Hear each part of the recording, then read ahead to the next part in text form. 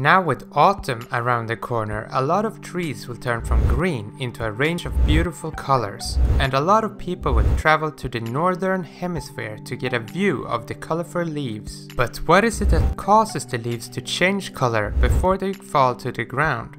Leaves are green because they contain chlorophyll, and from early summer to about halfway through, the leaves are packed with chlorophyll, which masks any other color that is present within the leaf other than the green that you see. The chlorophyll is important to the tree and the leaves since it collects nutrients by absorbing sun rays and then converts it into sugar and energy, which works as nourishment for the tree.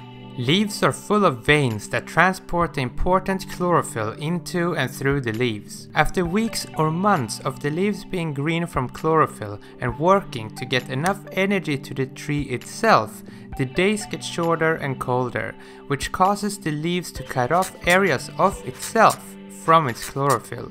It does so with a type of cork cell, starting with the outer parts of the leaf and works its way inward. This causes those parts to not receive any new chlorophyll, which is the green color that masks any other color present within the leaf. So the leaves don't really change colors, it loses one to reveal the others. The leaves turn into different colors in the fall, some turn orange and some yellow. So what decides what color the leaf ends up being, since some leaves will have different colors even within itself? Carotenoids, which is also present at the same time as chlorophyll, has the orangey and yellowy color that we see in the fall. So when the foliage loses its chlorophyll, the coloration from the still present carotenoids are revealed. Leaves that turn purple or reddish contain something called anthocyanins instead of carotenoids, in addition to its chlorophyll. The difference between leaves containing anthocyanins and carotenoids is that those leaves containing anthocyanins don't do so until the end of summer, unlike the trees with carotenoids, which is usually present from the start. Maple trees contain both carotenoids and produces anthocyanins at the end of the leaf's life cycle, which makes them get their unique and beautiful multicoloration. Now you know how the leaves changes colors.